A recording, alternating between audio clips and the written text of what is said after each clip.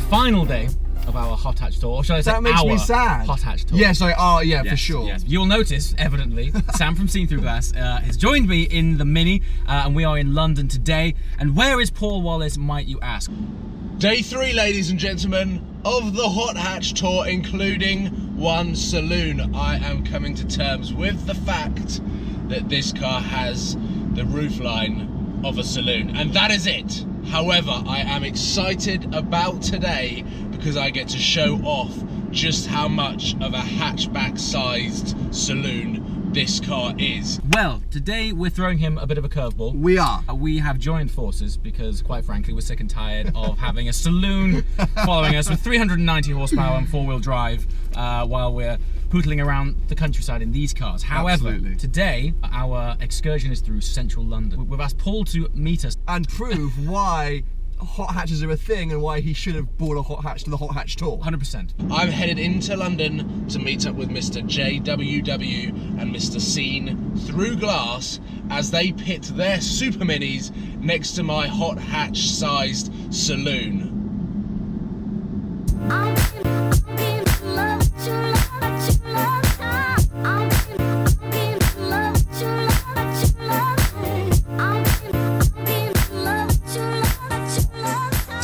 Okay, we have just arrived.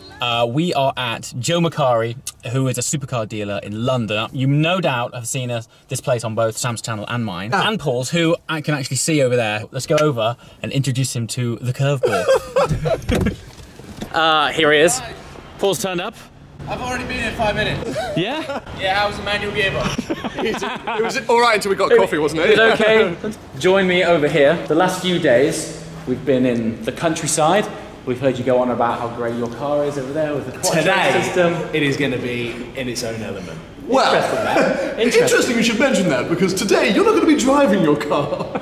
What? Yeah. See, the thing is, we thought because you felt you could bring any car you wanted, today is going to highlight just how important it was to bring a hot hatch on the hot hatch tour. Absolutely. So, behind this door here is your car for the rest of the day. So I'm not driving mine. You're not driving your car, no. We thought we'd. That would have been so good. Well, you don't know what's behind here yet. Absolutely. Yeah, for sure. Could be anything. What did you like? You liked the fact that it was automatic in your car? Didn't you? Right. You liked the fact that it was large. You felt safe and comfortable. Spacious. That is 10 centimetres longer than the hot hatch. It's still large. You like the sound? Sound is good. You like sound, and you liked the power. And the looks. Yeah. Well, I think this car has all of those attributes. And more. Which you might as well have bought this, because it's not a hot hatch. For sure. Okay, so, knock on the door and see what your car is.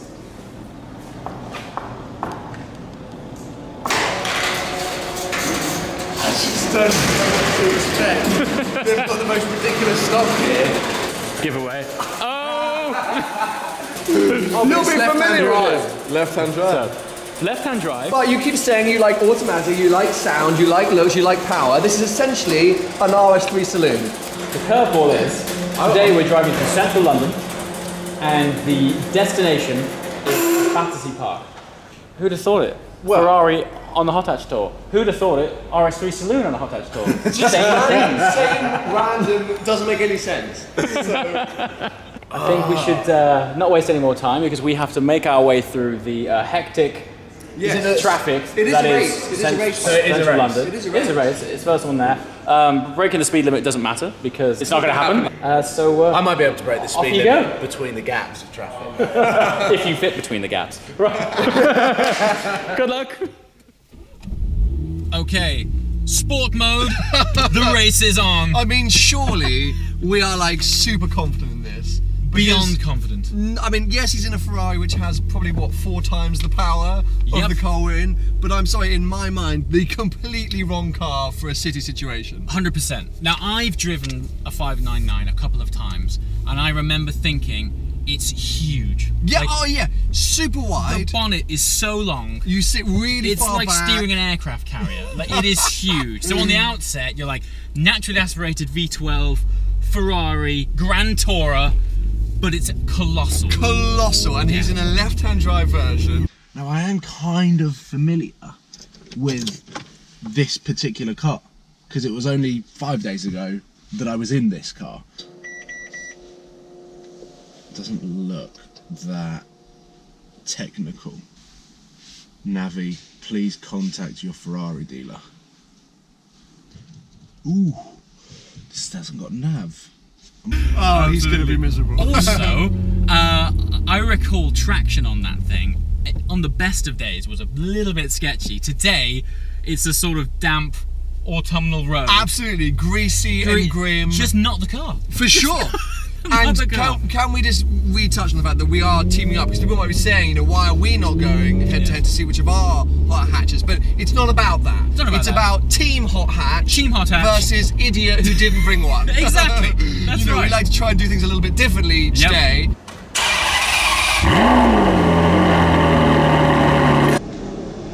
This car is big.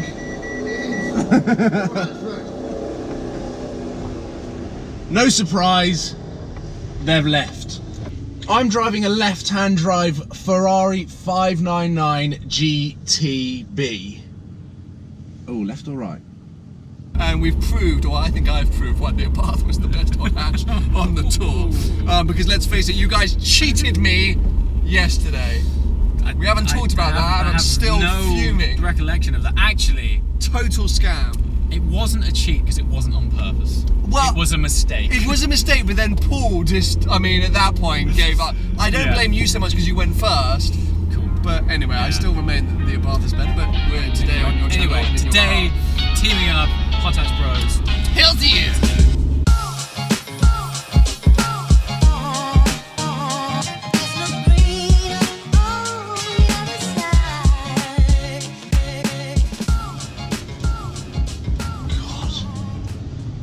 Audi A3 Sportback just came out of the width restriction road, which would mean my RS3 Sportback would also fit down the width restriction. Come on! No, that's on the hottest temperature. And it goes off. Oh, green light. Whoa! And it's just gone red. I was doing a bit of research into our situation because the whole point of this hot hatch tour has been to put hot hatches through their paces at different environments. Absolutely. To see what they're all about. Now, in 2012, the average traffic speed in London was just over 90 miles per hour. Sounds quick. Today, 2017, it's just over 8 miles an hour. Average speed. But you know what? As a London resident, that makes sense. Right? If I'm completely honest, that sounds about right.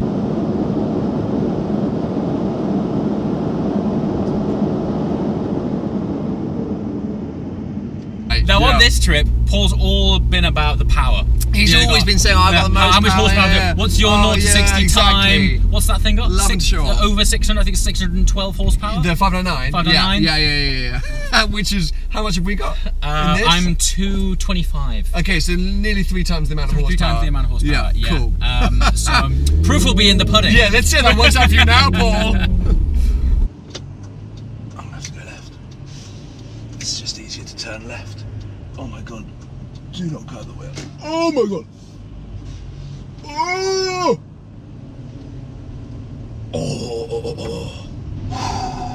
Heart was in the mouth there on that turn. I genuinely thought that I was going to curb a wheel. God, I've got to be really soft with this. What's it scraping? I'm taking these wrong. Or slowly. I'm doing 11 miles an hour. Oh!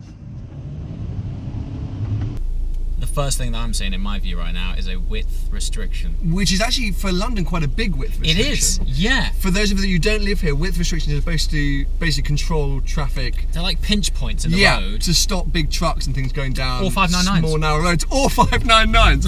So this one, usually they're 6'6". This way, it's 7 foot, which we are just going to freaking close our eyes and... It's still even in this, I still breathe in. You do, don't you? Because it's a nerve-wracking thing. But for Paul, if he comes this way, I mean, he's not getting through that. No. Without having a wheel. I mean, and then I wouldn't want to go through there in that car. Yeah. I barely wanted to go through this actually. But well, coming the other way, it depends which way it comes. Bumps, yep. Sure, how well. Actually, I'm not familiar with the ride height on a 599. It's so wide that maybe his wheels just won't even. Yeah, exactly. But then might it scratch the undercarriage? Probably, I'm not sure. These are quite brutal, these ones. Oh! There's more speed bumps! That's the park! I'm there! There's a van right on my horse! Yes! I'm actually going to turn off. Oh. Right, I'm turning off this road. I can't deal with it. I know this place. You don't want to get stuck in that traffic up the hill. Take a left here and we can nipperoonie. Here they go! See you later, this is what it's all about. Go through here, nip through here. This is the beauty of the small car amongst the small streets. Yeah, absolutely. Do not come in my lane. And this van is as well. Like, what am I supposed to do? Oh my god. Oh, 3 lanes going to 1. Would I prefer to be driving a right-hand drive version to this car? Yes. Would I prefer to be driving the Mini? Yes. Oh, why is it out of auto? Why is it out of auto? Go back into auto. It's locked me out of automatic. Oh god. Okay. We're at the roundabout. Yeah, this is literally... And this is where the entrance to the park is. Absolutely. I mean, it's been so easy and so relaxed, I wasn't even paying attention. Yeah. I was like, what a nice drive through London. Yeah. Right. This is it. Left is the car park. Okay. As I say, I will eat this hat if Paul has got here before us. I don't see anything. It's quite a long car park, isn't it? Oh, it is a long car park. No, he's not here. Okay. He's definitely not here. I don't think he's here either. No. Okay. I'm most happy about that. No, I'm not surprised. Speed bumps. Another reason why you want why you want a hot hatch over here. Really aggressive Put speed bumps in a car park. City life. Oh, city life is such good fun.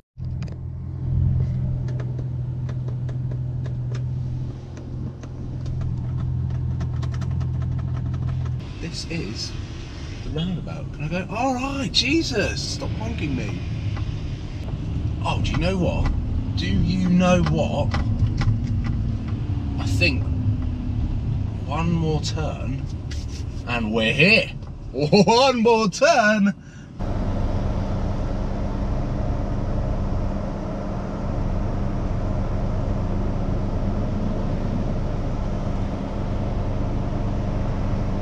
How long shall we pretend that we've been here for? Oh, a good hour. Here he is. I gotta give it to him. It does look good. I literally it does look good, right? Oh, he's having to take it so slow. Look at it. Look at him over the bumps. It does look low, doesn't it? It does look quite low. Like if you look just at the gap underneath the number plate there, I'm not sure I'd fancy straddling those speed bumps like we did. So much lower than I thought it was. Look how long it's taking. Look, here he is.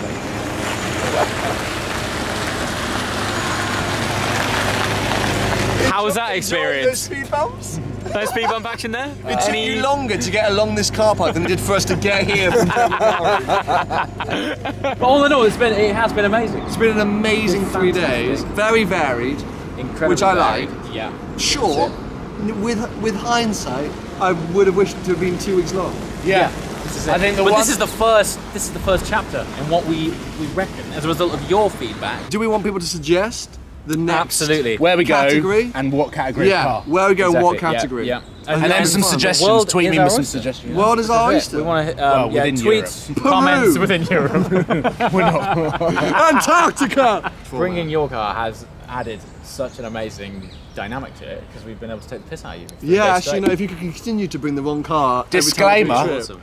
Sportback was coming until I requested a different colour, and they said a saloon. If you cut that out of the video. So go and check out Sam's video because his was day 1, Paul's was day 2, and this is day 3. So thanks for watching. See you next time. Ciao. Bye.